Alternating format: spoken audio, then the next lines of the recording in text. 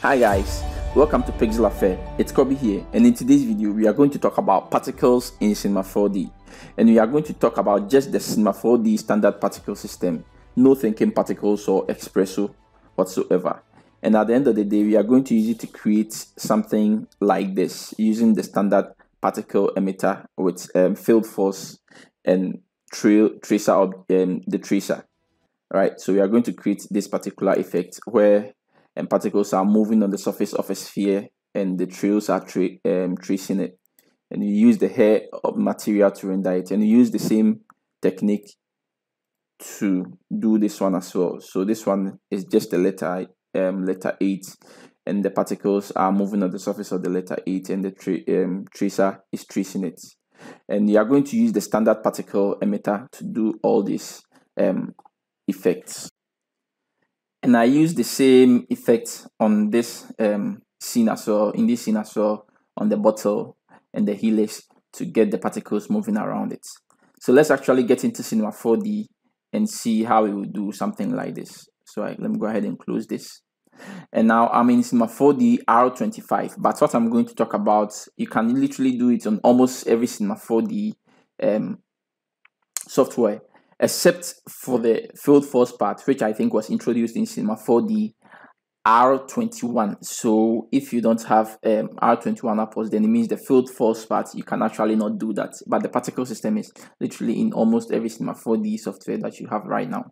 So let's actually, before we talk about it, I'll first explain the particle system and how it works and everything. So if you are very familiar with the particle system, the standard Cinema 4D particle system, then you can skip it to the later part where I'll talk about how I did those effects with the particles moving on the surface and using the tracer to trace it. So in this first few minutes, I'm actually going to explain how the particle system works for someone who doesn't know how it works.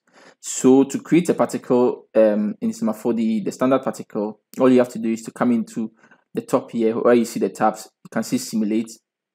You click on simulate, and down here you can see we have particles. You click on particles and you open this one and you choose emitter. Now, just by doing that, you create this particular box, and if you hit play, you can see particles are coming out of the box.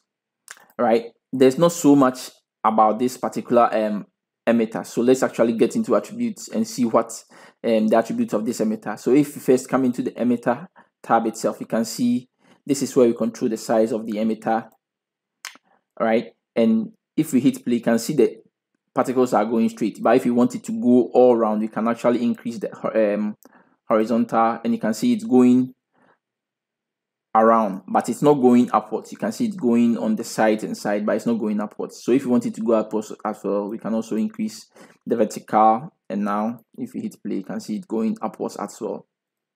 So that's basically the features that you have in here.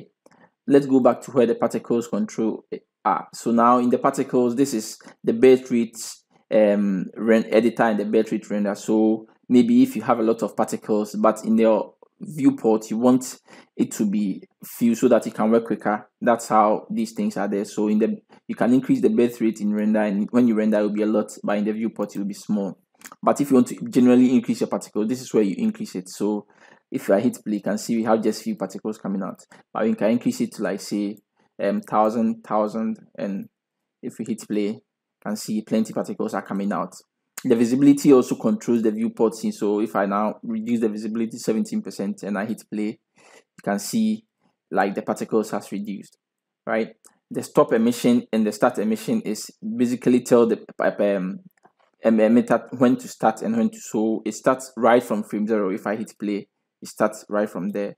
But if I actually type in say 20 and hit play, you can see it starts from frame 20. So all this part wouldn't start till you get to frame 20, then it starts coming, right? And the same thing where we want it to stop. So if I say at 60, so if it'll start from frame 20, and at frame 60 it will stop emitting. You can see now nothing is emitting. So that's basically the start and stop emission. Let me reset it back to default. The C2 is basically change where the particles come from. So when you have multiple emitters, you can actually change the seed for each of them so that the particle that is generating will be random. So that's what basically the seed is. The lifetime is also about how long the particle lasts. So now it lasts 600 frames, so it stays in for the scene for long. I can reduce it like say 20 frames, and if I hit play, you can see it's ending right at frame 20. Then it starts immediately, it gets to frame 20, it ends. Now we can also add variation to the life. So if we increase it, now some will last longer than 20 and some will even die quicker. So you see how the whole thing works. So that's basically what the lifetime and the variation does. This speed, which is self-explanatory, how fast the particle you want it to go or how slow you want it to go. So that's basically it. And you can add variation to the speed as well. So some will be faster and some will be slower.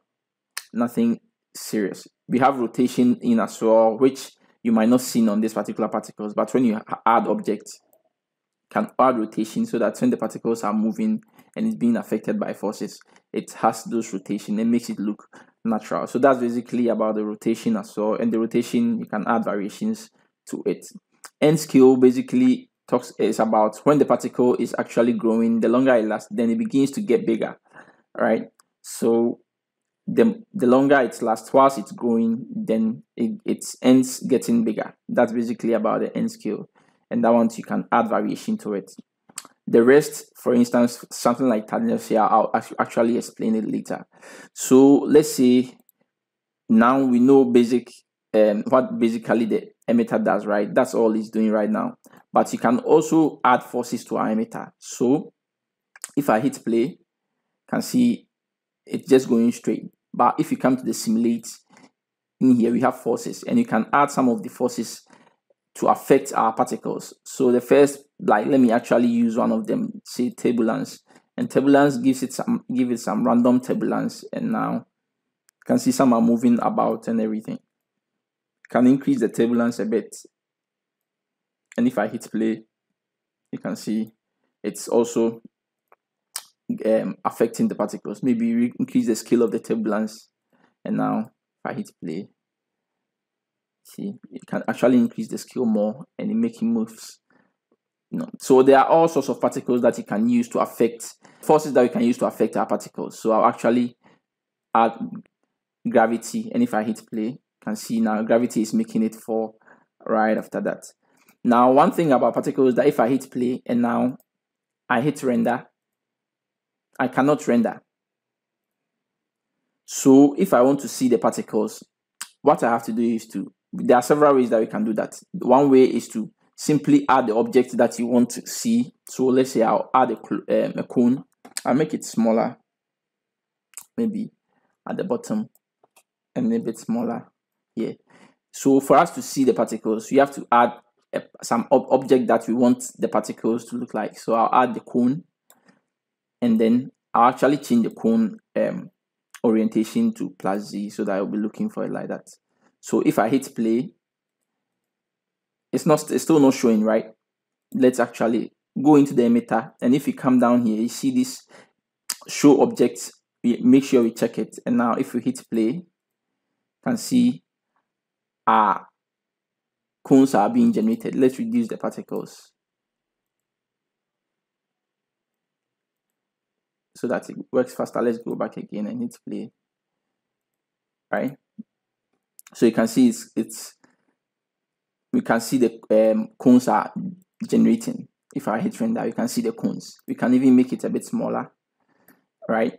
Now there's an issue. You can see even though the objects are turning and everything, but the cones are not necessarily following the particles orientation, I mean. So if I come into the particle emitter again, and down here, you can see tangential. It's not following the tangent of the particles. So if I check tangential, you can see now it's following the tangent of the particles. So everything moves in the direction, and it makes sense now. So that's basically what this tangential and the show objects does. So with that being said, you still can go ahead and add other objects. So for instance, I've added a cone. Maybe I want to add sphere. I can add sphere as well, make it smaller, and I'll add it to the emitter, and it wouldn't be cone only again. It will be now cone plus spheres. You can add other objects, tubes, make it smaller, add it to it, and instantly it will become it will be generating, right? There's another way that we can actually see our particles by using MoGraph. So if I come here and create a clonal object, I can simply add let's say my cones again. I'll make it smaller again, and I'll make it a child of the clonal object, right? And in the clonal object, I'll change the mode to object mode, and then the object I want the clone to clone on is the emitter. So now if I put the emitter here and hit play, and see now it's generating the clones. The clone is generating on the emitter, the particles the emitter is emitting. So you can use it as well, right? And with this one, you can actually go ahead and affect it with something like the random effector. All the effectors and stuff can still affect it, and you can even use deformers as well, like see the bend deformer and things to bend the clones and everything whilst still following the movement of the particles. So it's interesting way of working. Now with the forces, let me actually come to simulate forces. You can see we have all these forces which you can play around with. We have wind, rotational, gravity, friction. You can play around with them to see what it all does, and it's very useful. Maybe as an appropriate time, I'll explain what each and every one force does. But the one force that we are going to focus on is the field force, and this was released, I think, in SIMA 4D R21. And since it came into SIMA 4D R21, it has sort of uplifted the uses of the SIMA 4D standard particle system, right? It used to be all that you could do with it initially, the things I did, but now with the field force, you can go ahead to do a lot of extra stuff. That's what I basically used to do all the effects I showed you earlier.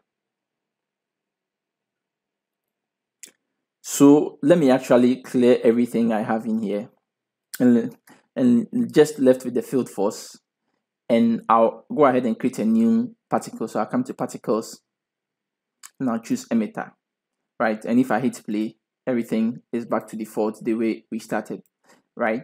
Now with the field force, we can actually use some of the fields in my 4D fields to control or direct our particles. So if I come in here and I'll first of all choose let's say random, and I hit play, nothing is happening, but something is happening, but we cannot see it clearly.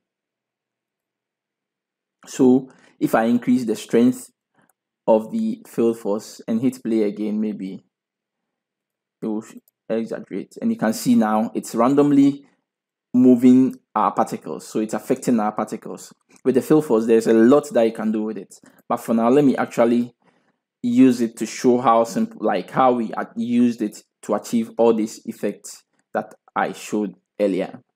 So let me actually first of all delete the random, and now first thing I want to do is you can use the field force to make the emitter follow like a spline. So for instance, with this emitter being here, right, I want it to follow, let's say, a helix. So I can actually create a helix here, and I'll probably move the helix back and then maybe increase the height.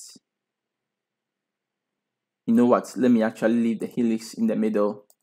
I'll change the orientation to X this way, and now we want the emitter particles to follow this helix spline. So all we have to do is to select the field force, drag in our helix in here, and what we have to do is to actually, I think, set absolute, and if we hit play, nothing much is happening. You know what, no, let's actually leave it to change direction. Let's actually change the velocity type to change direction, and if we hit play, you can see it's going backwards, right? It's not actually following it. So what I'll do is I'll move the emitter close to, let's say, the tip of this spline here, so that, yeah, it starts right somewhere here. But if I hit play, still it's bouncing back. So what I have to do in the helix, I have to reverse the helix. So I can simply click on reverse, and now if I hit play, straight away it's just following the helix, right? So now if I increase the speed of our particles, you can see, and let's increase the time as well. And see now our particle is following the helix, so we can reduce the size and everything, and it works. So that's basically one simple way that you can use the field force to make particle follow our splines, right? So you can now draw a shape and make our particle follow. And this is a very powerful and useful thing for Cinema 4D. So you can go ahead and add your extra forces. Let's see the turbulence, and see, and all of them will work on top of that, right? See the turbulence is affecting it whilst it's still following the path. So you can play around with it to get a lot of things. But let's see how we used it to actually make our particles follow the surface of our objects, right? So with that, I'm going to create a completely new scene. So I'll create a new scene. So with my new scene, just like we use the spline to direct the path of our particles, we are going to use a surface. So the surface we are going to use is the sphere. So I'll create a sphere, and I'll increase the segment so that you get some smooth sphere. Now to do that, we will need the volume builder. So the volume builder, which was introduced in R20, we bring in our volume builder and we make the sphere a child of the volume builder. And when we select the volume builder and come to the attributes, you can see in the volume type, we have sign distance field. We can actually change it to vector. And with this vector generated, it can actually guide our path, the path of our particles, right? Now, the size of the voxel here is very important, because the bigger it is, the further away it can go away from our object. So the smaller it is, the closer it stays to our object. So I'll reduce it to, like, say 1. And now this one should be cool. So this is what we are going to use to control the path of our particles. So now let's first of all hide it, right? And then let's come into assimilate and create our particles. And also, if we hit play, you can see our particles. Let me actually go back. Our particles play and everything is fine. And now let's go into our assimilate and the forces and create our field force.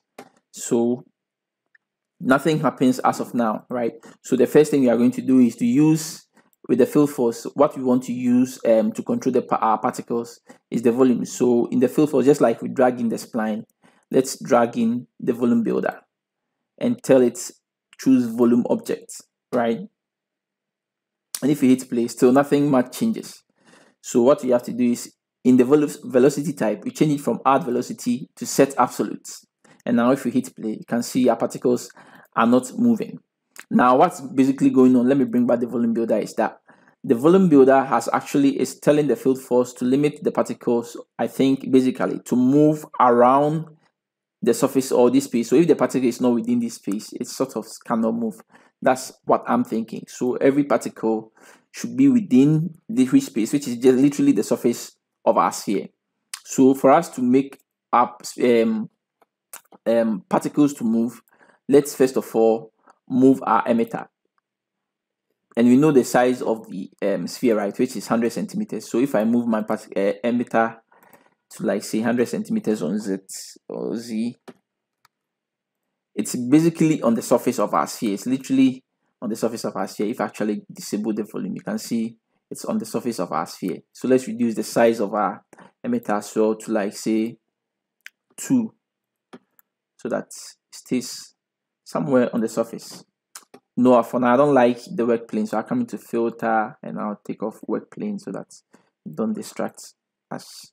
So now if I bring back the volume builder and let me hide it, you don't need all these colors, and hit play, you see still our particles are not moving. So I'll go into the particles and I'll take off the speed of the particle, because I want it to be completely controlled by the field force. And in the field force, I'll increase the strength to, like, probably 100. And let me see what happens. I mean, not much, because even though it's generating this, it doesn't know exactly where it should go. It's not given, there's no proper position or anything to direct our particles. So what we have to do is, in the volume builder, we can actually use fields to actually, generate volumes as well.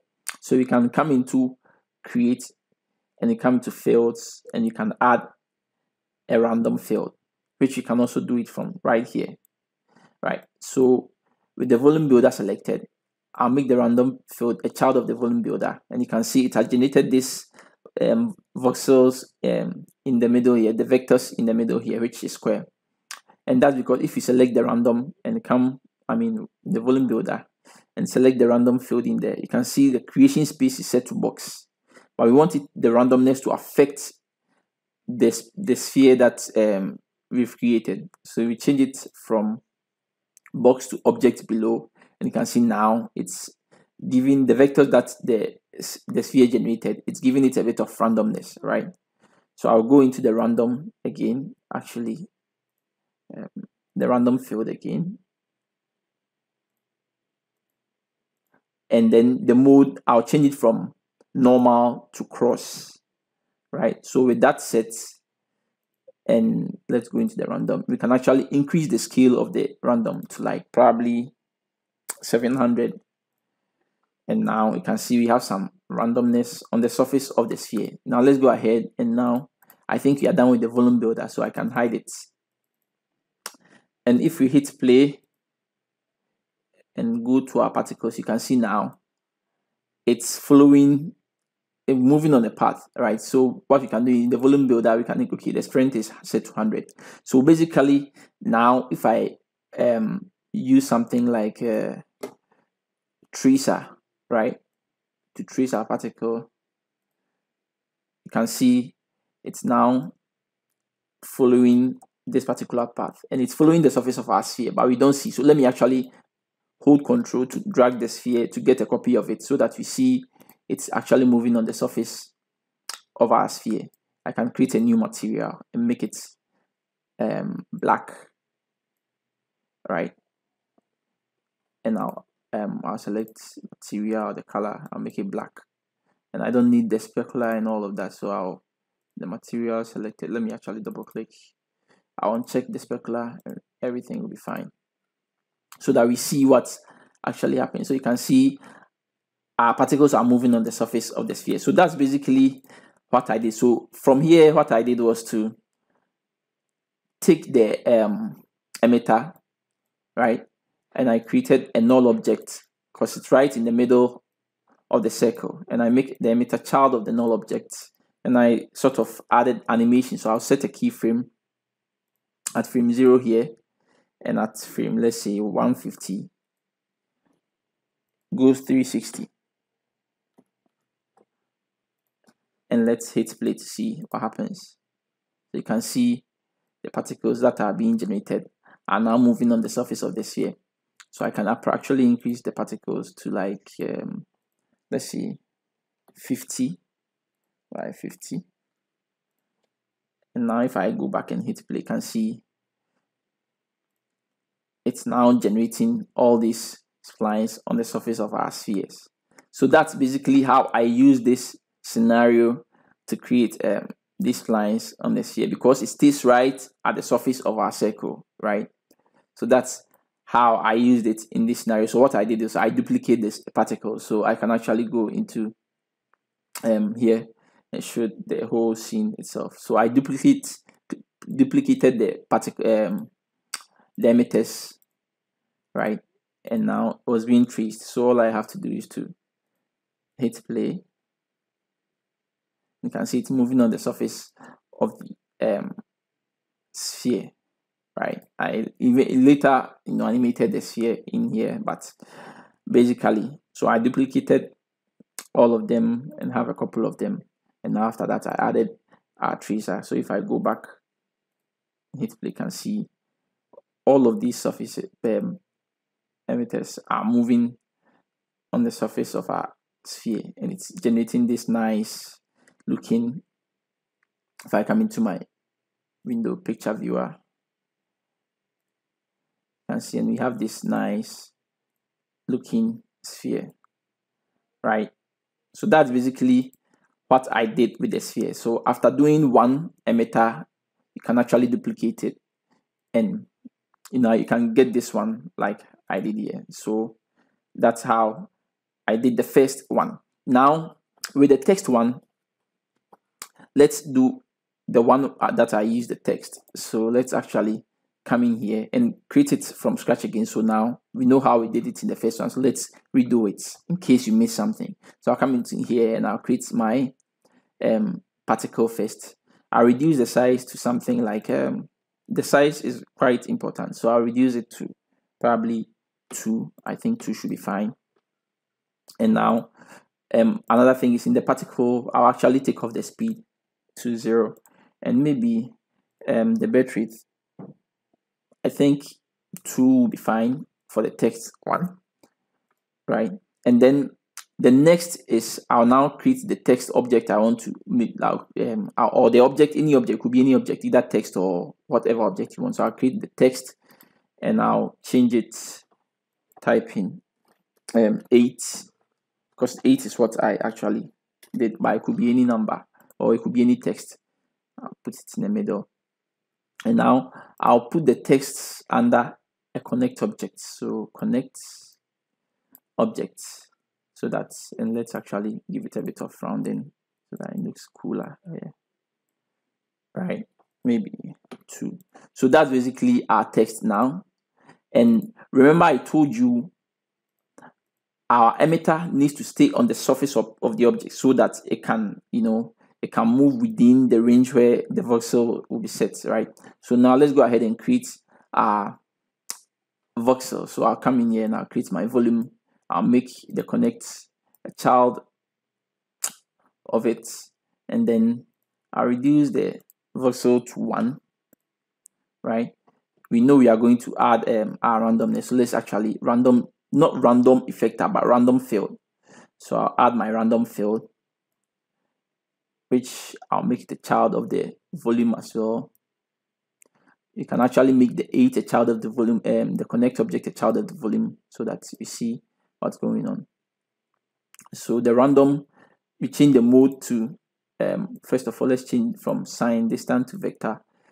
And now we change the mode from normal to cross, and the random in the creation space, we change it from box to object below. And maybe we can increase the scale of the random to probably 800.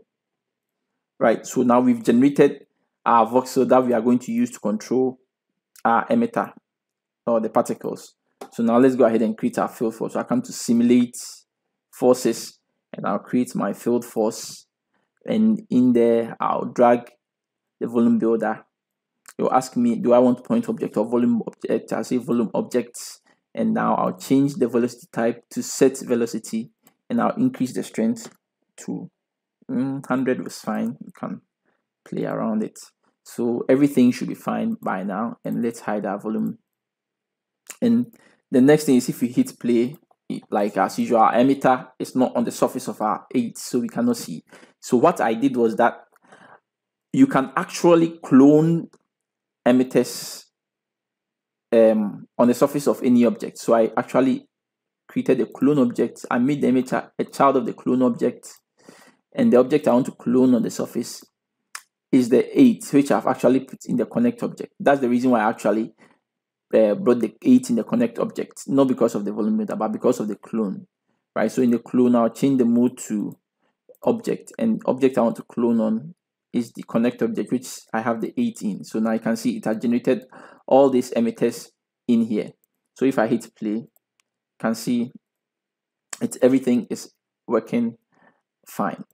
Now let's go ahead and create the number of particles we want. So I'll increase it to, like, say 500 will be 500 emitters, all on the surface of our of our 8, right? So that's what where the particles are going to be generated, and will be affected by the field force, and everything should be fine, right? So with this set,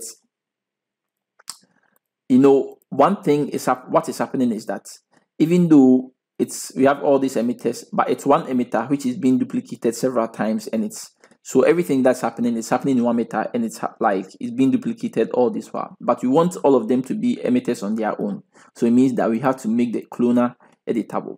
So what I'll do is I'll create a copy of the clone in case later I want to do some changes, and I'll disable this one and the emitter in it.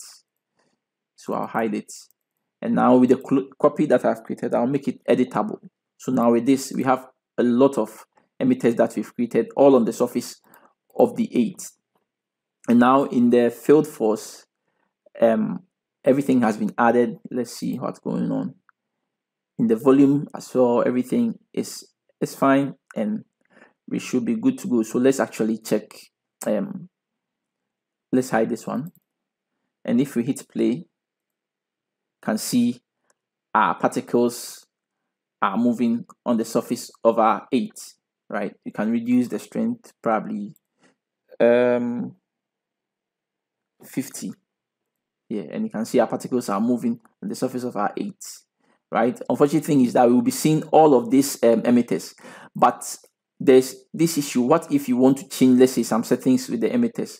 There are several ways that you can actually get to select all of the emitters at once without you not going down, scrolling down, and all that. So the first way is to, if I middle click on the clonal object, you can see it selects all the child of it has. And now if I hold Control and click this one, it leaves the parent, and now all the emitters are selected. So now if I come in here and I change anything, I'm changing anything, all of them for the emitters. Aside this, another way we can actually do is that we can simply come into selection with all this, the child selected. We can come to select and create a selection filter. So if I create a selection object for all the objects I have selected, you can see now we have this selection created, and now I can hide this one, and I can even call it emitters, right? So anytime I want to select all the emitters, all I have to do is to double click on this icon, not the emitter text, the icon, and you can see I have all my emitters selected, and I can come in and change whatever I want to change in here at once, and it will affect all the emitters. Or we can also use Espresso, but I don't want to go into Espresso, so this is a quick way. So we can create a selection for any object that we want, and now we can select it at any time and do the changes we want, and it will affect all of them at once. So you can go ahead and hide them. Now for us to see, we need the sweep, so I'll double click on it to select all of them. And now if I come to my MoGraph tracer, I'll add it, and you can see now the tracer object is also tracing all of the emitters. So now we can actually go ahead and increase our timeline, and now this is how I basically created the 8. So you can use the same strategy on any object. So it's the same thing that I did with this one as well, the bottle one as well. So if I hit play, you can see it's the same thing that I did, and after that I animated the camera, and that's basically the same strategy I used in here. And you can see if I come in here, you can see you have all the emitters that I've created and everything, and the fields and all of that. And in here, one thing I also did is that, so you can see we have 2 field forces in here, but you can restrict it with the emitter. So with the emitter, if you we select any emitter and come to its attribute, you can see we have include. So you can tell your emitter to include or exclude any object. So this particular emitter, the one moving along the spline, I told it to exclude the field force for the bottle emitters, right? So you see I've chosen exclude, and I've added this field force, which is for the ones on the bottle, and the only one that is affecting the this particular emitter is this one.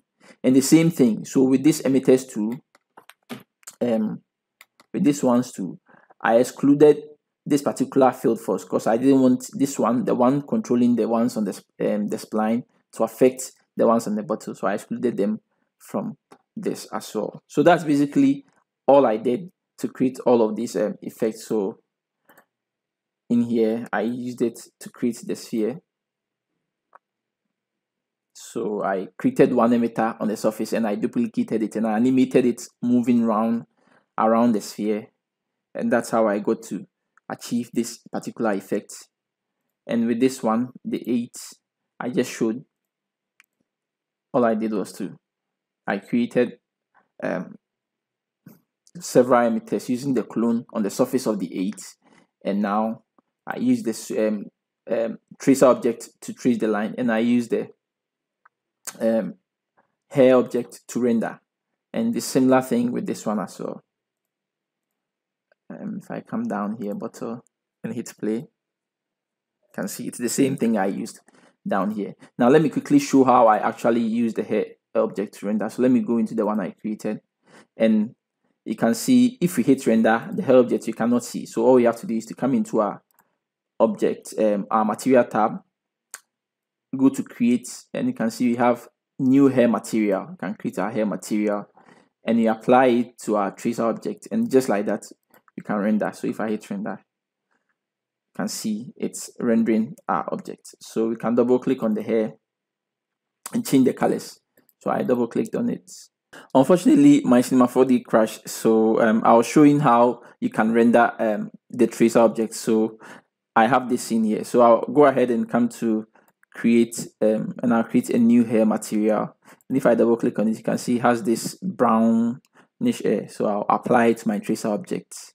I have one applied already, but I'll apply this particular one, and let's delete the one I had initially.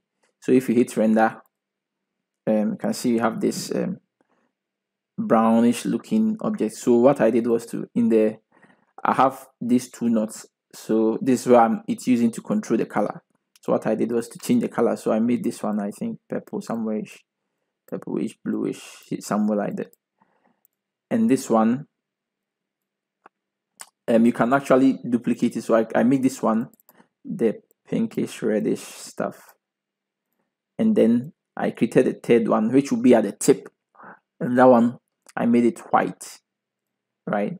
So that's basically what I did. And then in there I took off the specular highlights. I didn't like it, so I took it off. And then I think in the roots I made the roots a bit, I've forgotten the actual numbers, but I basically reduced the root to 0.1, 0.01 or something, and this one to something of that sort. And if I hit render, let's see what we have. So yeah, something, I think this is what I actually did. So you can play around with the thickness and everything and see what you have. So that's basically how I added the color and all the hair material textures and everything. It wasn't anything complicated. So all these things that I did, there's actually a simpler and a simple, easier way to actually do the same thing, but you need a little bit of espresso, like a tiny bit of espresso and tinking particles. Nothing much of a big deal. But then, like, I wanted to find a different way. I mean, something that I can do within my own understanding without having to learn like espresso or anything, like some sort of experiment. And I felt like I realized this can work, and I thought I should actually use it. So it's something that can work, and I feel maybe if someone watches this, probably might get a better idea of how to use it to do something even more useful and something more interesting. So that's basically how everything was done, and this is basically how Cinema 4D particles work. Hope this was useful, and if you've learned anything, kindly let me know. And if there's something I did wrong, you can also let me know. Please leave a comment, kindly subscribe, and always follow to support. Thank you for watching, and I'll see you in the next one.